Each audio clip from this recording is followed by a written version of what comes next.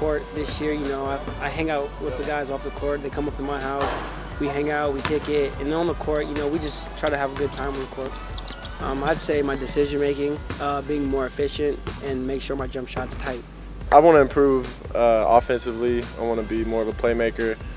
Hopefully, you know, get some people open shots, make shots myself. Just do things that'll help the team win, whatever that is. You know, play better defensively.